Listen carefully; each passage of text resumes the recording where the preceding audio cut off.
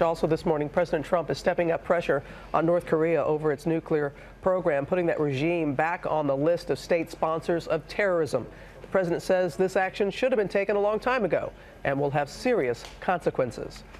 This designation will impose further sanctions and penalties on North Korea and related persons and supports our maximum pressure campaign to isolate the murderous regime. For more on this, our chief global affairs correspondent, Martha Raddatz, joins us from Washington, D.C. Good morning, Martha.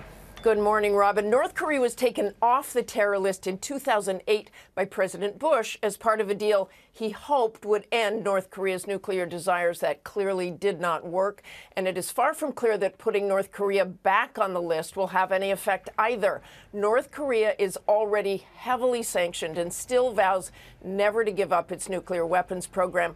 But this is a strong symbolic message to Kim Jong-un that the U.S. will keep up the pressure. President Trump has, of course, been doing that with fiery language and increased military presence. As you heard him say, he calls this a maximum pressure campaign. Robin. We'll see what the response will be. Okay, Martha, thank you.